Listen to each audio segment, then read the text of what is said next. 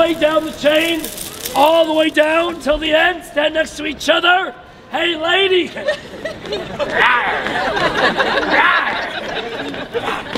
She wants me. You hear that? Still a rock star, 44 years old, still rocking it. I like the enthusiasm though, I do. Welcome to Foggy, Scotland! I know, it freaked you out. Germany's like, yeah! Use something called contortion. I'm gonna move my body around in very disgusting ways. Some of you are gonna be offended. Sorry. I didn't mean to make eye contact. Offended. Some of you are gonna take video. Hey, mister, check it out! 3Ds. Germany, the word of the day is gentle. Ladies and gentlemen, in tradition of a straight jacket game, which is normally timed, I'd like everybody here to help me out with a massive countdown. 99! I did that joke in Austria and they all went 98.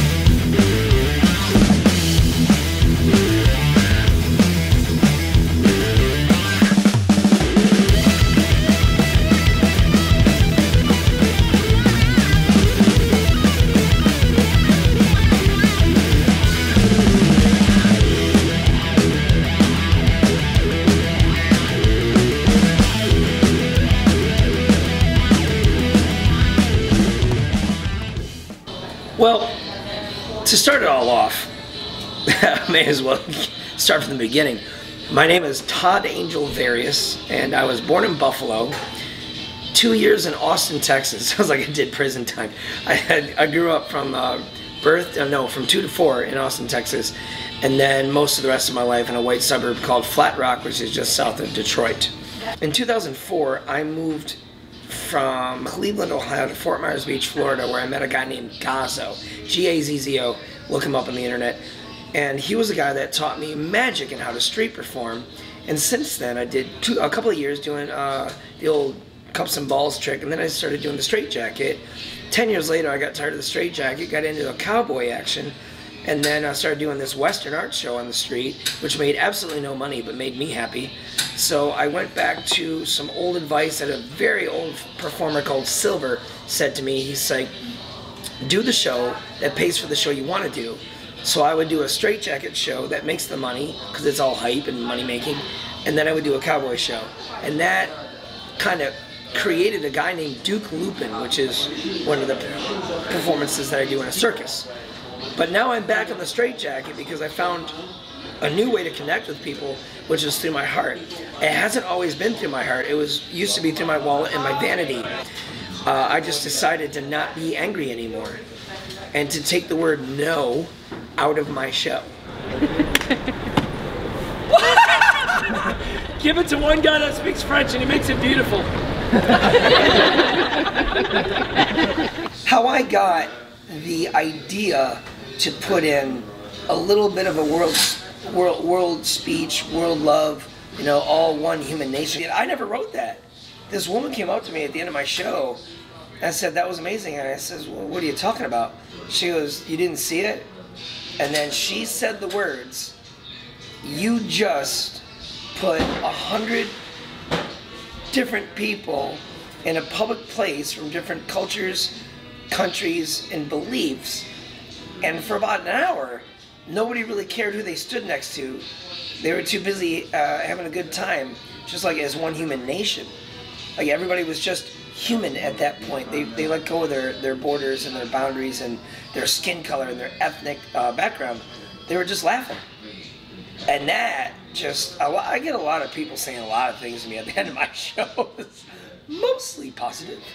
And, but that one woman, man, that's, yeah, that made it into the show. A lot of things make it into the show, like the tube of toothpaste joke that I did the other day. I feel like the first part of the toothpaste in a new tube.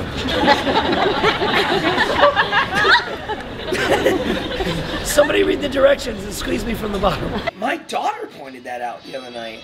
I didn't even write that. My 8-year-old kid wrote that joke. All right. It's at this point I always ask a beautiful human to put the chain on my neck. Beautiful human. Yeah, I am talking to you, yeah. She's holding a phone and she's too nervous. It's you. Stop! Gentlemen, face up the street with your bodies. Put the chain over your shoulder and take me to the gay bar. I am ready. Ladies and gentlemen, friends and family, we are gathered here today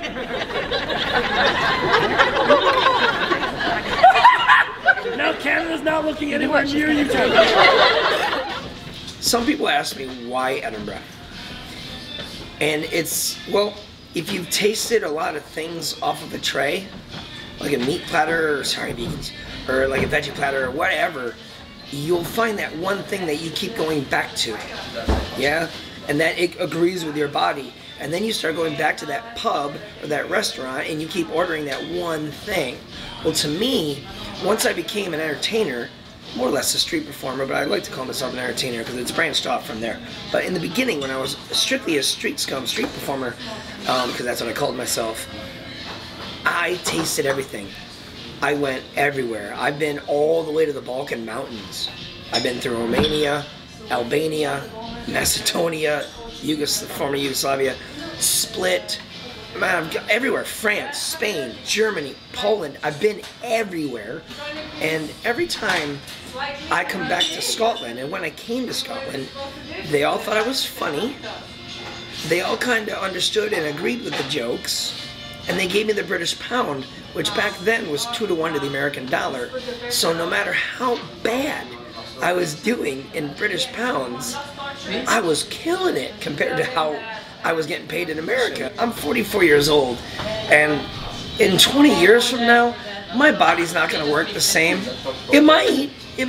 My dad was dead at 53, right? And he had diabetes from drink, and I don't drink. Which is funny because I'm in a bar every day. Aren't I, honey? That's Mrs. McGregor of the Royal McGregor, which has given us a lovely place. I think that my mouth is always going to work, and I'm always going to be funny. So what I've decided to do is focus on the people that led me this far already. Izzard, Carlin, Billy, Robin. What did they do? They kept being funny. So why not?